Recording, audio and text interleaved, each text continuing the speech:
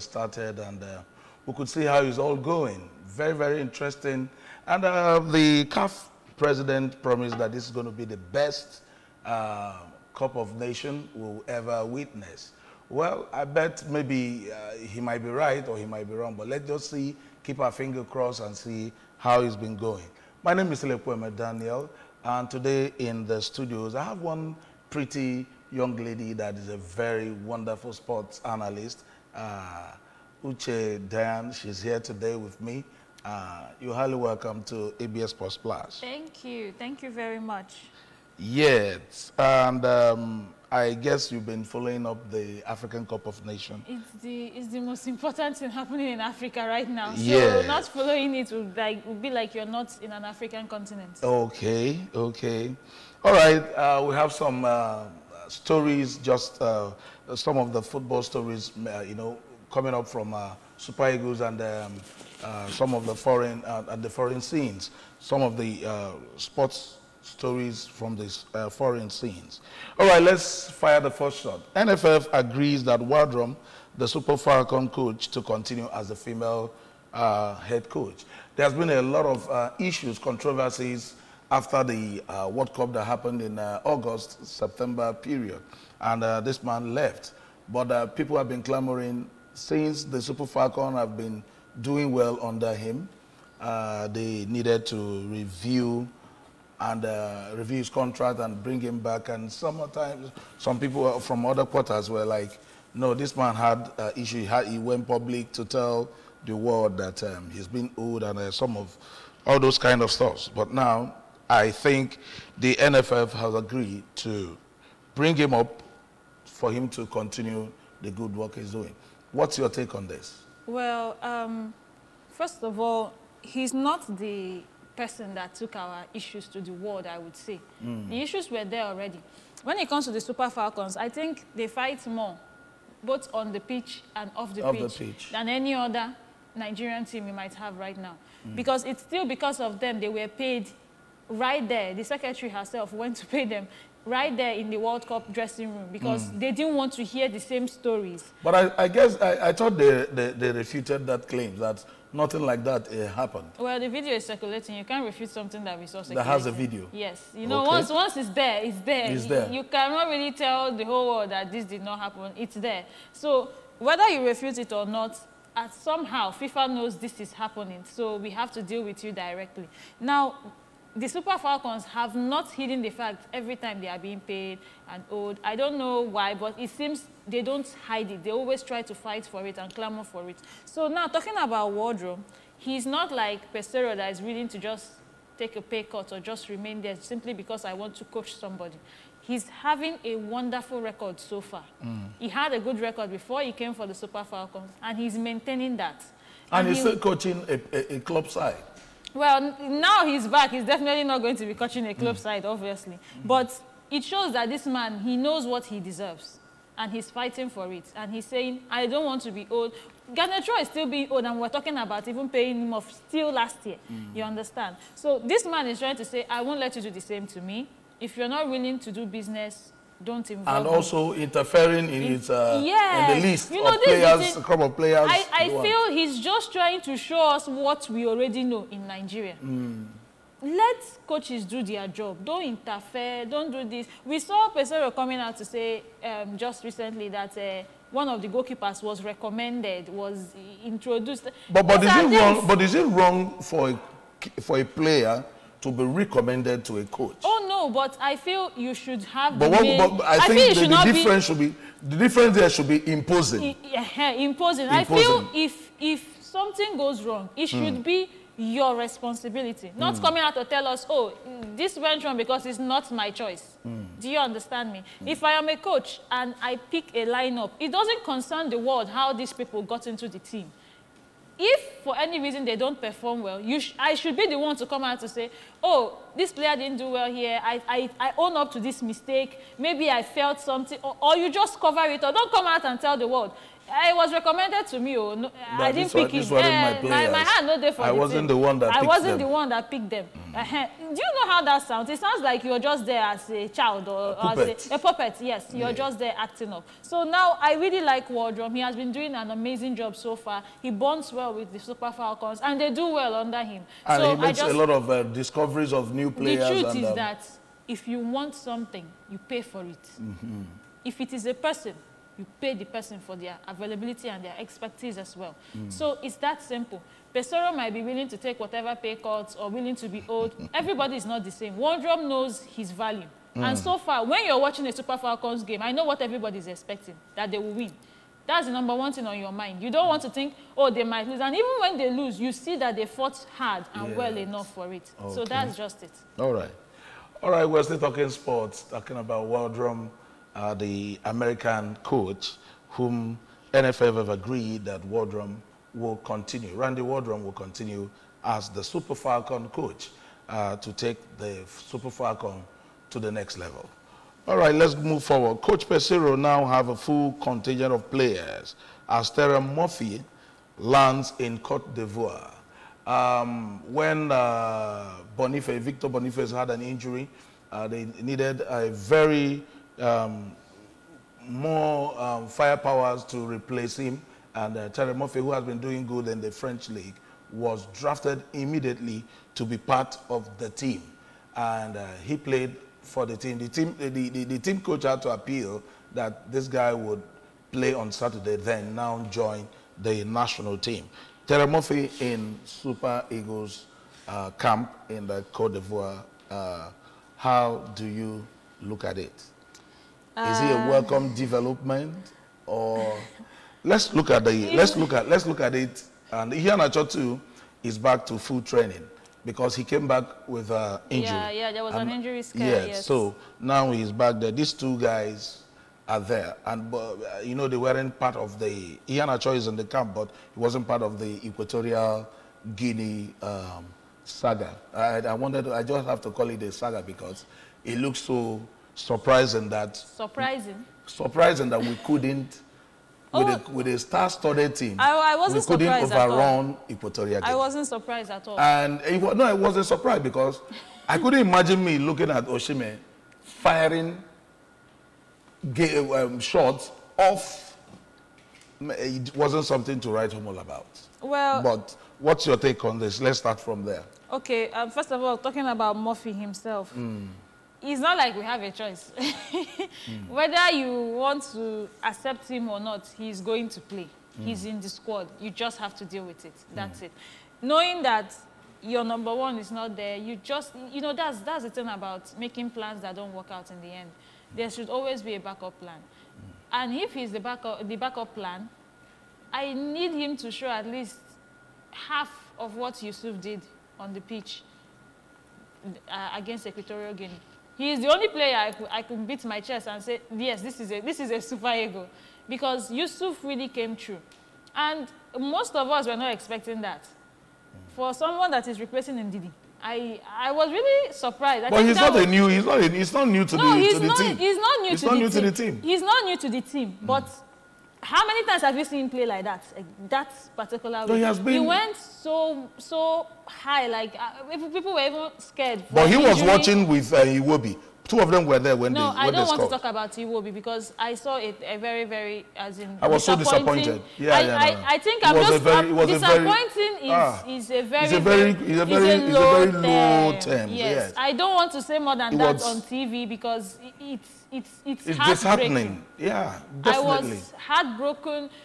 I don't know what to say. When I just call his name, it's just his performance that comes to my head. Every other thing so far has been erased for now. Just that performance is in my head because it was so disappointing. Yusuf, yes, I think he tried to redeem himself, knowing the mistake. You know, there's this thing about mistakes. When you make that mistake on the pitch, you try to do something else. I'm not going to lie, Yusuf tried to redeem himself. We're talking about Osimhen. I don't know what happened, but they did not play like a team. Even the individual brilliance we used to see, we did not see it that day.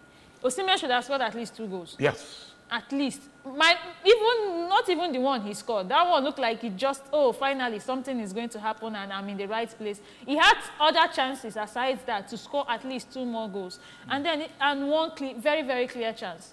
and we saw something else happen. I don't know what I would say went wrong. If it was Napoli, I don't know whether he would have missed that.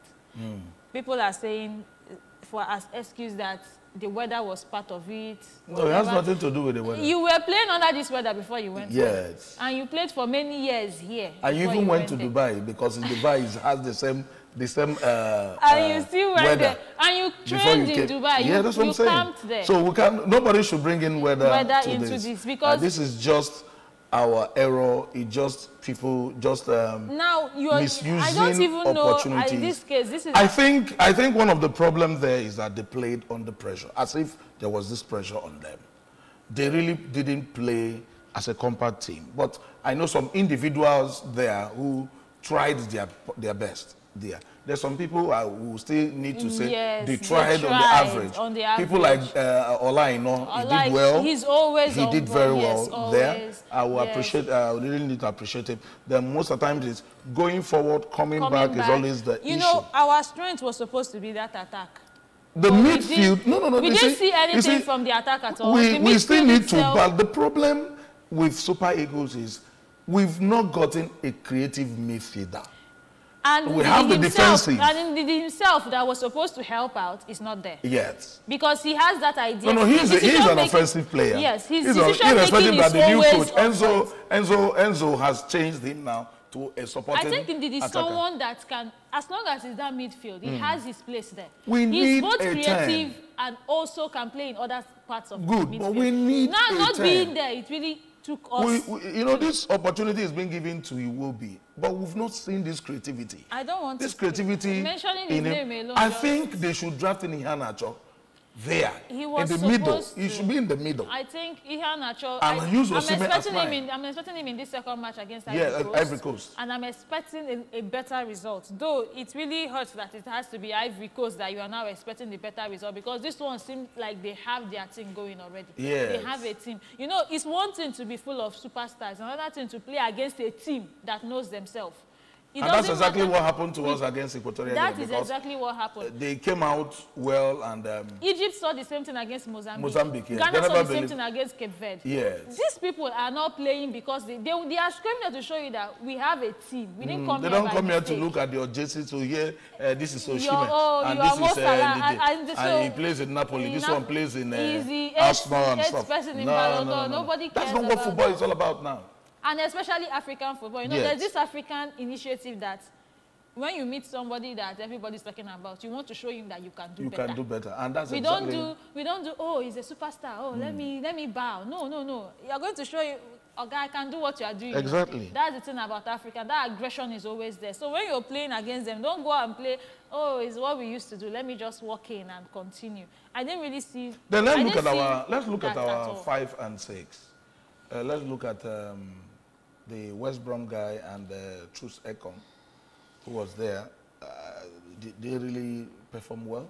Truce Ekong, I would say, I think he was a little bit average or somehow, because he really showed up a little bit. It's like he's one of the people in the team, you say, yes, I noticed this person in the team. You understand? So he's always been doing well for the Super Eagles. He's always been showing up. I think I'm very much impressed. Semi Ajayi? Semi Ajayi, not really. I'm not going to say I was exceptionally so impressed with him. But to me, I would say on the contrary that Semi Ajayi did a lot of job more than Truce Ekong. Oh yeah, he did, but so many jobs. Ekong is mostly defense. Covered a lot of jobs for Ekong. He did, actually. And that was when it looks as if the pressure was much, because at times Ekong is out of place. This pressure you're talking they about. Allowed. Without the pressure, what are you coming to play for? People are expecting you to win already. It allowed the Equatorial Guinea to mount pressure on them. And they were in charge when we started this game. They were in charge. That's the problem. Equatorial Guinea will mount pressure on you. You are going to play Ivory Coast that will mount even bigger pressure. So whatever pressure you're getting from Equatorial Guinea, you have to get ready for it. You didn't come here to play. This is not club football. This is not a walkover. Whatever pressure you think you're getting, deal with it. Because you came here to win a continental cup. Exactly. With people that are as strong as you are. Aggressive as you are. Not even the North Africans will take it easy on you. Exactly. So if you had Egypt in your group, you will tell me they were mounting pressure or what? You're going to play Ivory Coast on Thursday. Are you going to tell me that they were mounting pressure and you didn't know what to do? You have to prepare. It doesn't matter about the pressure. My own problem is, how do you deal with it? No, but everybody goes through pressure somehow. It's how you deal with it and what you give. To be honest, okay, imagine it was the Super Falcons that had to play against England. I'm telling you, what will be in your mind is they can still win England. It's not going to be what you saw against the Equatorial Guinea team that day. It's not what we expected. So for me, I don't feel it's about the pressure. I just want to see a team play. That's where Peseiro comes in. You have players that are not really coordinated. As a manager, it's your job to coordinate them. And I'm not seeing that from him. I just don't know whether I would put the entire blame on him, but I cannot take out the players as well because they have done their part to bring a very, very disappointing scoreline. Okay. All right, we're still talking sports on ABS Sports Splash this morning. Super Eagles assistant coach Finidi George says Senegal have all it takes to win the AFCON. Do you agree with him? They have all it takes, yeah. And they're defending champion. That's why they have all it takes. All it takes to win it. You know, once you've tasted something. And just yesterday, they trashed Gambia 3-0. Well, as defending champions, you are not supposed to allow somebody to just take your glory just like that. Yes. I think they are the only ones so far that have given that distance, that particular scoreline everybody's expecting to see. Okay. So now they've raised the bar high. All right. Expect a very good game from Super Eagles against Cote d'Ivoire, says Babangida. Are you with him on this ideology? So far, I'm not really with him on this one. Why? From the qualification stage till even this first match, I've not been impressed. Okay. I have not stopped saying, since Peseiro came in at least, that I'm not impressed. So I'm not going to suddenly be expecting too much against Ivory Coast. So what do you think is going to be the scoreline against Ivory Coast? I'm not going to come here to start trashing my own country. No, but let's check. Yeah, I want Nigeria to win. As a Nigerian, yes. As a Nigerian, I want Nigeria to win. Okay. In my mind, I know what I'm thinking, so I'm just going to say it out. I'm not going to say it out. What do you think will be the scoreline? There's a reason why it's in my mind. No. Just stay. What do you think will be the scoreline? If we are not careful, it might be another draw. It might be another draw. If we are not careful, it might be another draw, or even we lose. I mean, so imagine playing what you just did against you not see us winning. It's not I don't see you.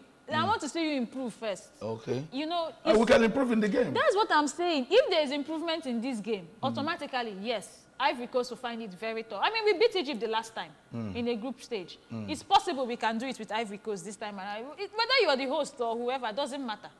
But if there is no improvement, if they decide that they will still continue as they just played against Equatorial Guinea, that they played a draw. I mean, come on, if you saw that performance and you see Ivory Coast, do you feel that if they played the same thing, they would win? That's the truth. Okay. Unless they improve. So except there is an improvement in the game. Yes. Then we could have our fingers crossed. Maybe we'll come out with a draw or we defeat the Cote d'Ivoire. I mean, imagine you're in someone's home and you're playing a game with them. You automatically have to up your game because a lot of factors will be working against you. Exactly. You don't go to someone's house to be fans and everything. So I really want them to up their game. Whatever they have to do from now till Thursday, they should do it. Okay. If it is training, if it is skills, if it is motivation, they were already promised. But the president has already motivated them. Yes, like now for this match. Releasing a huge sum of money, all the outstanding bills. And they have bonuses. Now, for every match they win is $5,000. Yes. Now, for a draw, it's $2,500. I mean, that's enough motivation. Yes. At least, I'm really... So the ball is in their court. I'm impressed they got to that part. So now you have $2,500. Don't you want to make $5,000 at least? Okay. All right, we're still on ABS Sports. Semi Ajayi said they know what to do to improve. That's coming from a defender that played the Equatorial Guinea game. So what it means, in essence, is, or he's trying to tell us that the bulk of the blame goes to them, not even the coach. He said, we know what to do to improve. So it means there is something the players are not doing right in the team?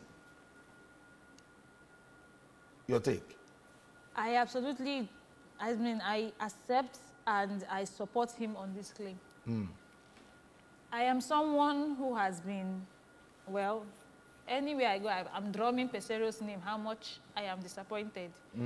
But, you know, there are factors. That's why they say people change. There are things that show you whether your decision is good or not, if you're a smart person or a wise person or somebody willing to learn.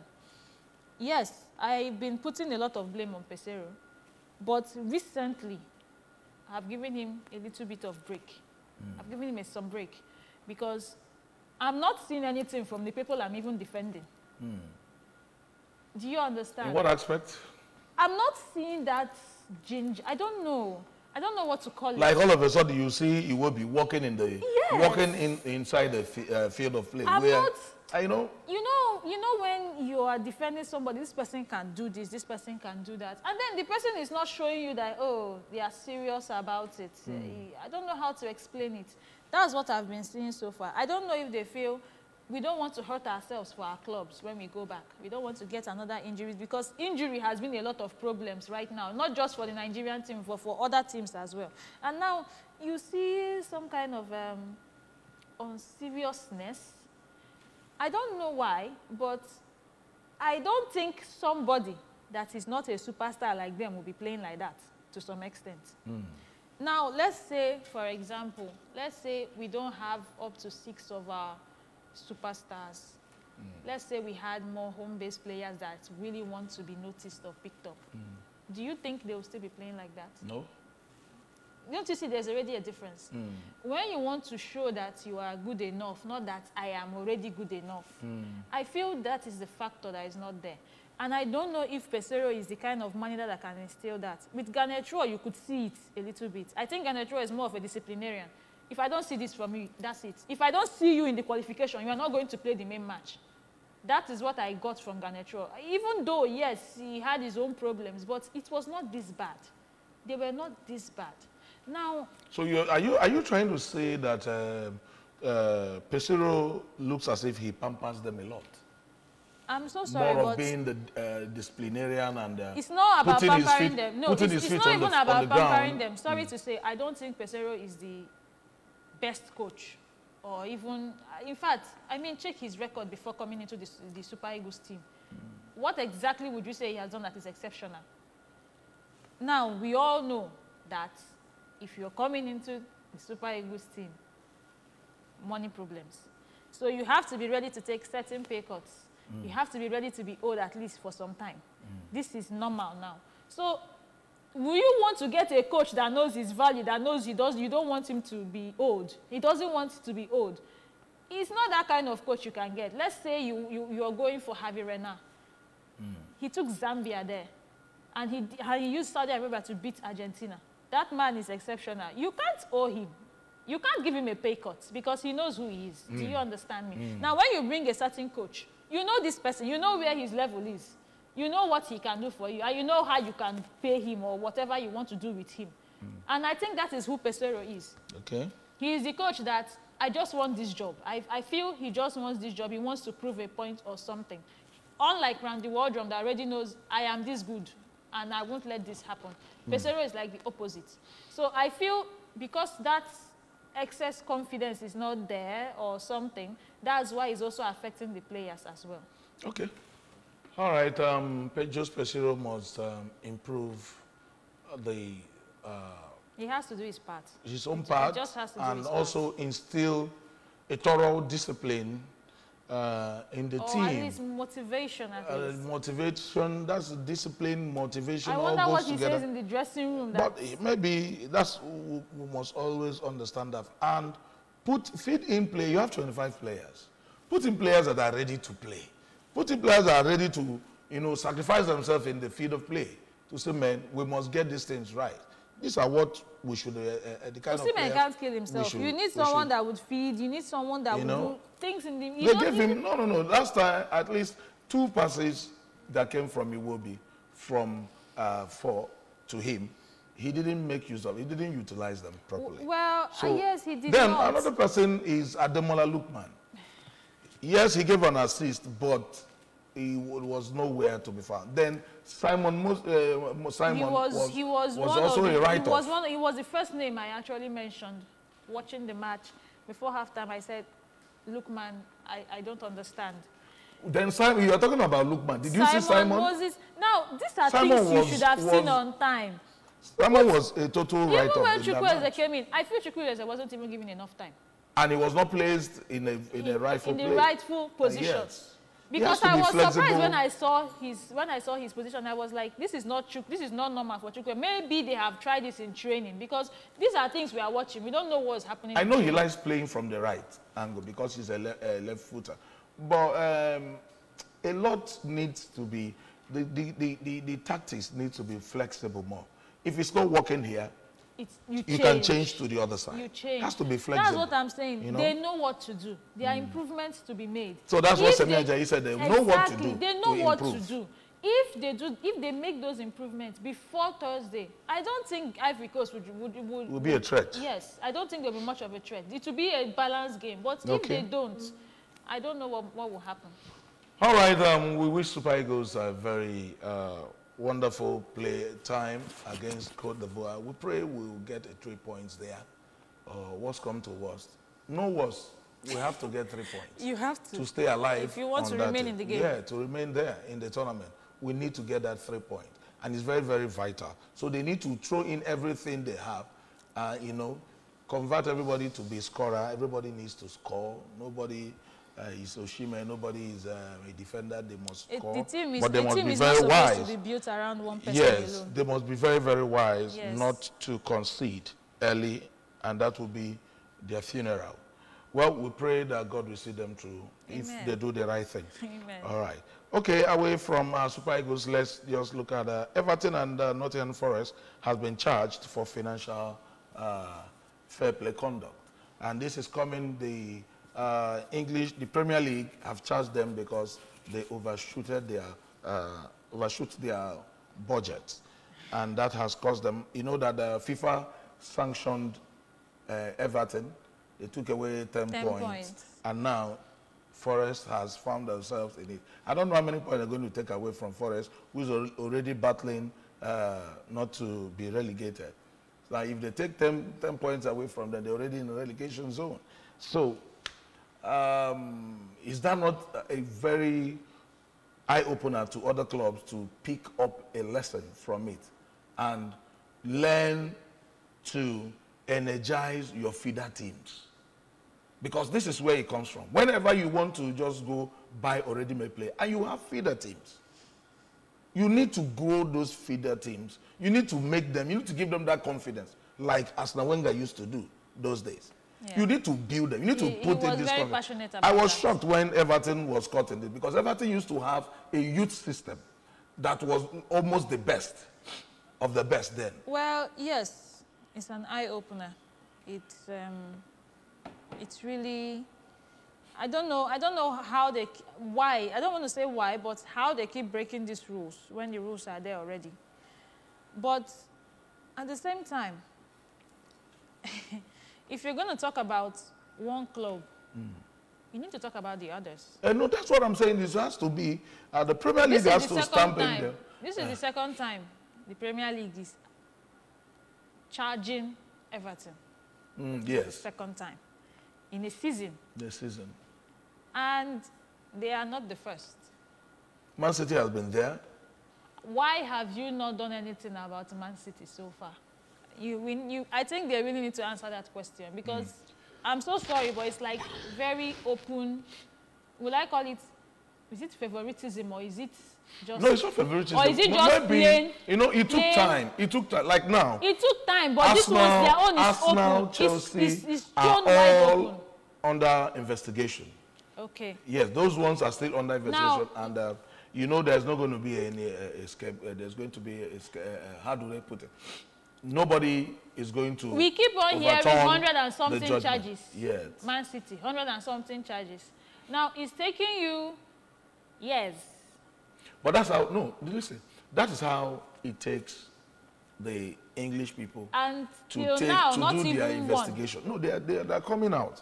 Nobody knew that Forest You see, would be part that's the of thing. it. Yes. No. I'm not, don't get me wrong, I'm not supporting Everton's misuse. Okay. I'm not supporting it in any way, no. I'm just saying, if you get to do this, please extend the same hand to others. Big or small. Let all the 20 clubs investigated Because and... I don't want a situation whereby we're seeing 10 points deduction now. Everton is fighting it, trying to get themselves out of the relegation, and now we're seeing another point deduction about to take place.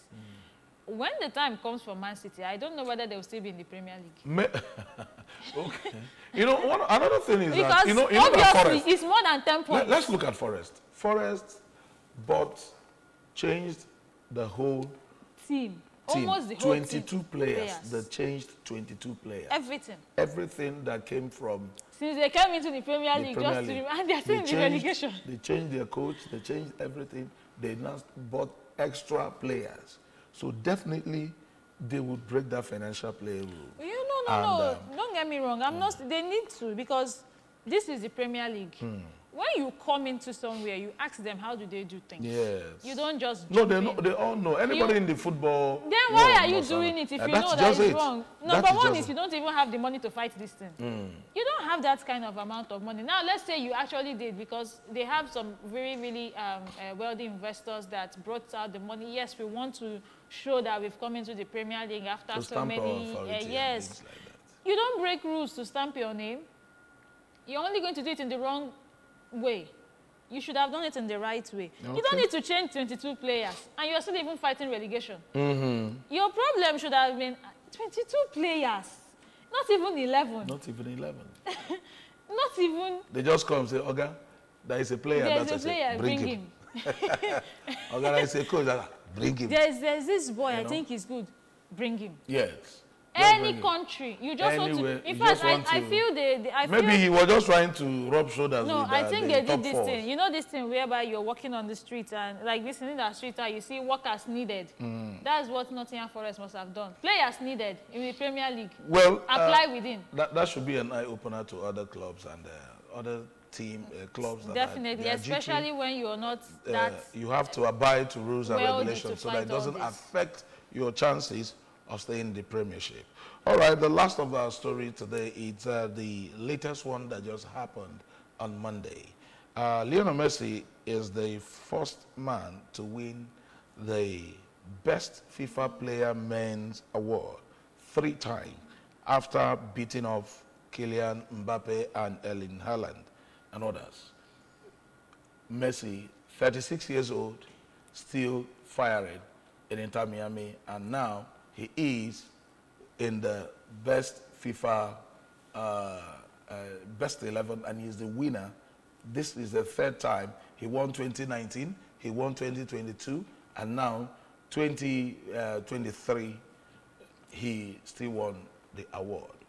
Well, what does it tell you about this man?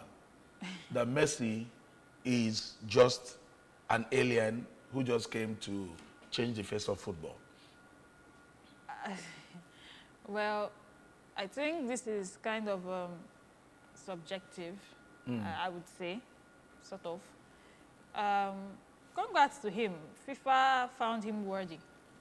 FIFA found him worthy of the award. The award. So they decided to give it to him. In the first, the 11 players FIFA chose, Cristiano Ronaldo was not in the team. Is it because he's in the Saudi League?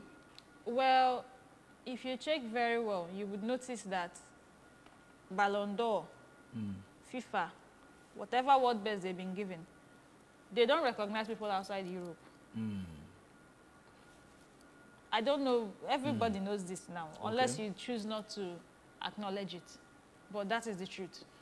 It doesn't matter whether you're, even if you're playing dragons, in another continent, as long as it's not in Europe, they don't really recognize you. So that's actually something that made me, when I finally realized this, I sort of, should I say I lost sort of... concern? Yes. Whatever credibility they're giving anybody. Unless it's playing to my advantage, maybe, because come on, you would still support your own sometimes. And that is where it comes to Osimhen. Don't get me wrong. I'm not saying Osimhen is not awesome. He is. He Very, deserves, very awesome, yeah. he deserves whatever he got. He deserves it fair and square. But in the long run, if you are considering the entire world and you are not looking in one continent, some of these people will not be winning these awards. That is the truth. But I'm not he has won the award. Maybe that's what I'm saying. They deemed him worthy to win it this year. Well, some but this might was say, the last year's thing, and they gave it to him this year. that's what I'm saying. It's for them. They know why they want to give it to him. Why they have given it to him. And why, yeah, exactly, why they've given it to him. Maybe if they would also, maybe they will even try to break their rules of only Europe-based players. Okay. I don't know, but Messi has always been an awesome player. He's one of the players that has changed the entire face of football. Okay.